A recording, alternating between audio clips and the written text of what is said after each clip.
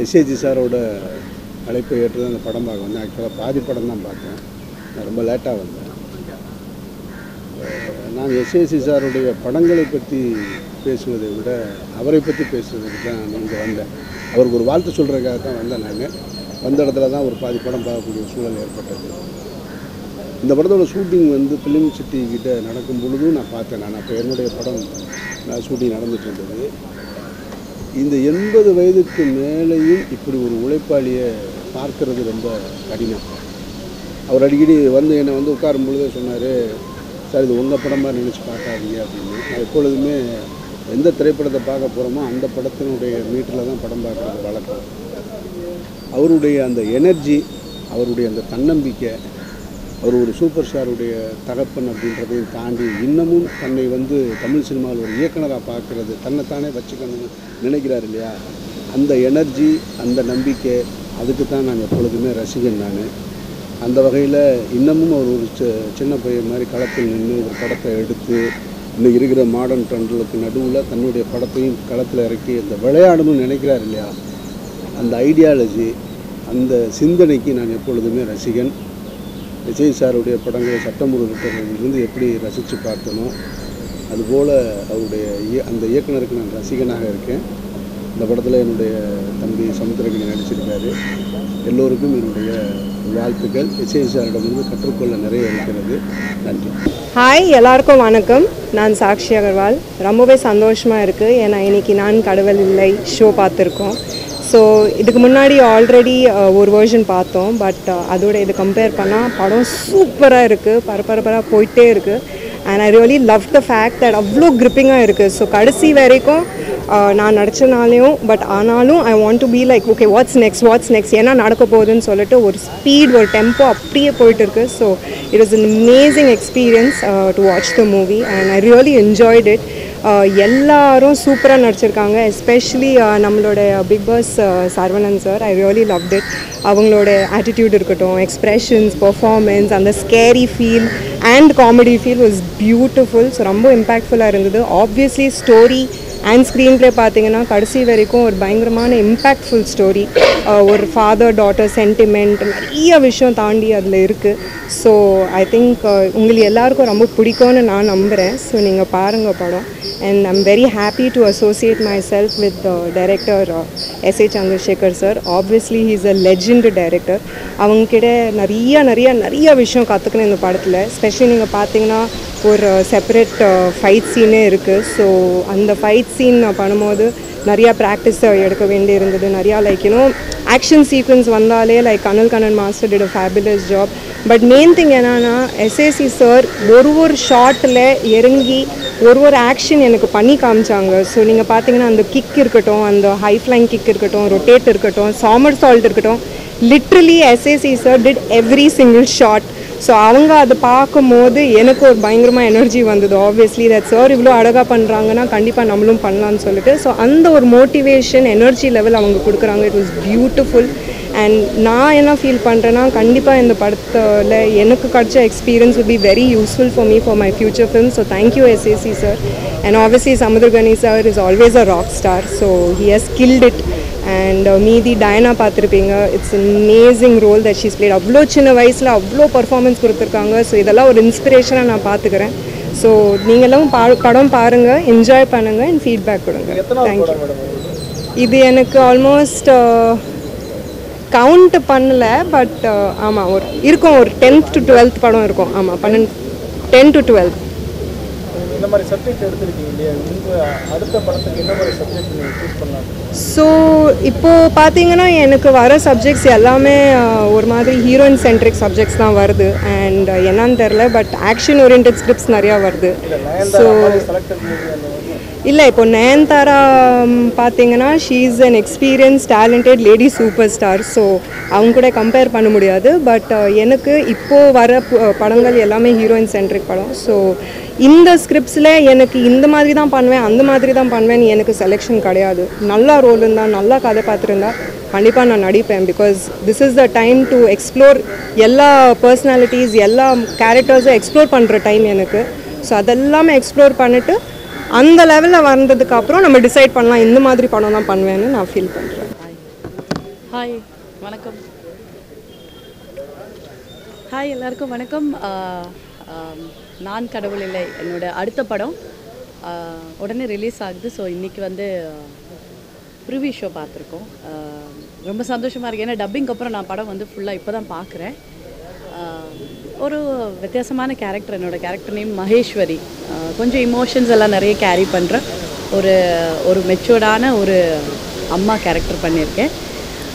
இதில் வந்து கனி சாருக்கு பேராக வந்து நடிச்சிருக்கோம்.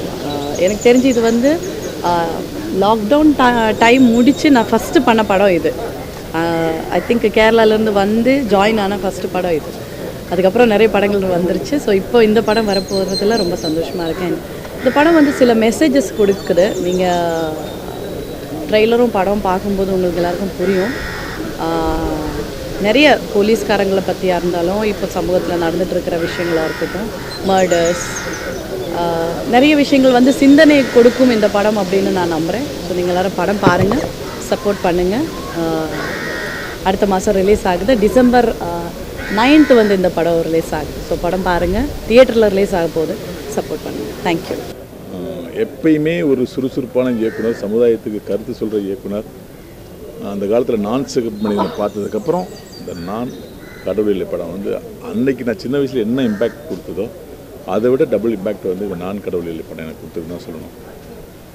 ஏன்னா எல்லா ரிவ்யூவர்ஸும் சொல்கிறது என்னென்னா, ஒரு ஹீரோ கேரக்டருக்கு ஈக்குவலாக வில்லன் கேரக்டர் வைக்கணும், வில்லனுடைய பலம் ஏற ஏற தான் ஸ்கிரிப்ட் வந்து பலத்தை ஏறும் அப்படின்னு எல்லா ரிவ்யூவர்ஸும் சொல்லுவாங்க. ரிவ்யூவில் கிரிட்டிக்ஸ்லாம் அந்த மாதிரி கிரிட்டிக்ஸை இந்த படம் வந்து ப்ரூவ் பண்ணியிருக்கு. வில்லன் கேரக்டர் வந்து அவ்வளோ ஒரு பவர்ஃபுல்லாக அப்படியே வெரி டைனமிக்காக அப்படியே கிராஃப் ஏறிட்டே போகுது வில்லனுக்கு. அதை ஹீரோ எப்படி முறியடிக்க போகிற டென்ஷன் அவருக்கு இருக்க வழியே படம் பார்த்துருக்கு நமக்கு வந்துருச்சு. அந்த டென்ஷனை வந்து அந்த டெம்ப்டை வந்து இயக்குனர் எஸ் சந்திரசேகர் அவர்கள் படம் பார்க்குற அத்தனை பேருக்கும் கொடுத்துருக்காரு. ஒரு கமர்ஷியல் டைரக்டராக அவர் எத்தனையோ படத்தில் பாட்டு வச்சுருக்காரு, டான்ஸ் வச்சுருக்காரு. ஆனால் இந்த படத்தில் பாட்டு இல்லை, டான்ஸ் இல்லை, குறிப்பாக காமெடி இல்லை.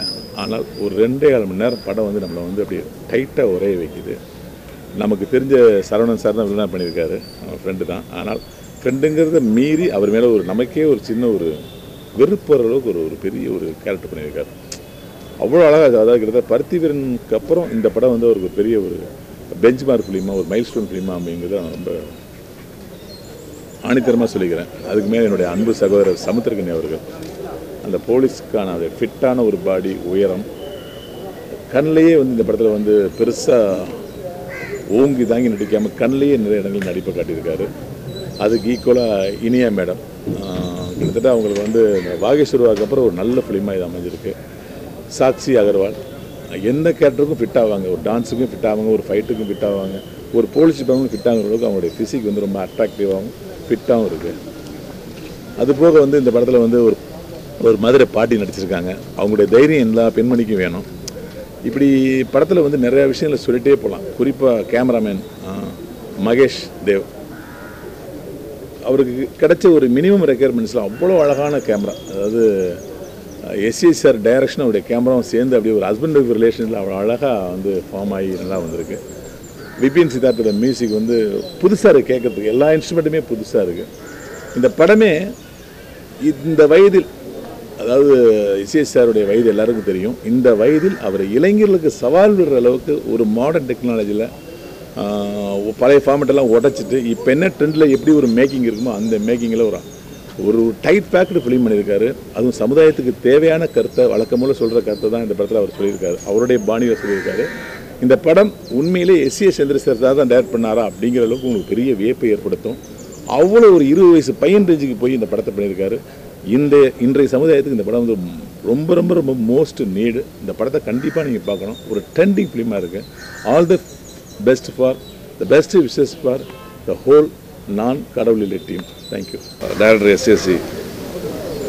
நான் வந்து காலேஜ் படிக்கிறப்ப சட்டம் ஒரு இருட்டரை அவருடைய இந்த மாதிரியான சீரியஸ் படங்களை பார்த்துருக்கேன். நான் மகானல்ல ரஜினி சார் படம் அந்த மாதிரி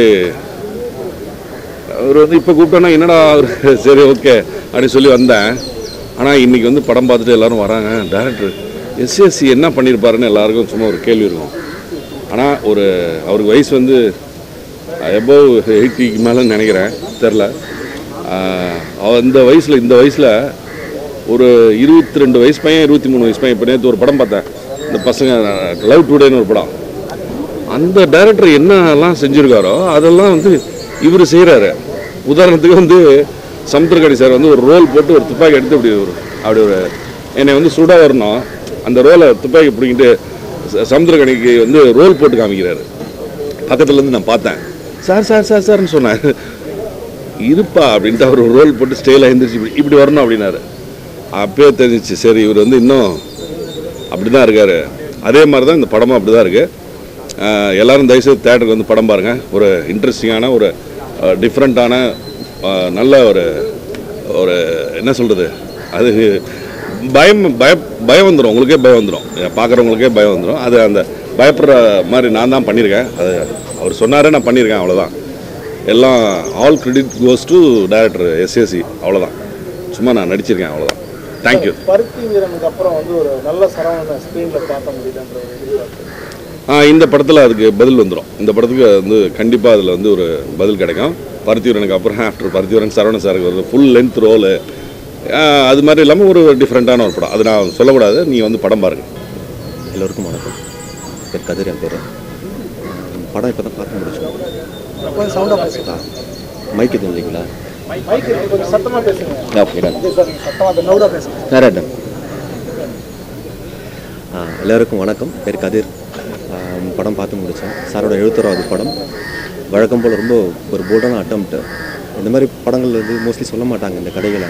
ஒரு தைரியமாக ரொம்ப அழகாக இந்த சமூகத்துக்கு ஏற்ற மாதிரி ஒரு படமாக அமைஞ்சிருக்குது. ரொம்ப நல்லா வந்திருக்கு. ஃபர்ஸ்ட் ஆஃப் அண்ட் செகண்ட் ஹாஃப்ல செம்ம கிரிப்பாக இருக்குது படம். ஸோ மிஸ் பண்ணாமல் பாருங்கள். இல்லை பண்ண டெக்னீஷியன்ஸ் அத்தனை பேர் வந்து ரொம்ப நல்லா பண்ணியிருக்காங்க. ஃபைட் ஆகட்டும், சாக்ஷியில் அவங்களோட ஃபைட் ரொம்ப நல்லா பண்ணியிருக்காங்க. ஸோ பாருங்கள், கண்டிப்பாக தியேட்டரில் படம் பாருங்கள், என்ஜாய் பண்ணுங்கள். தேங்க்யூ.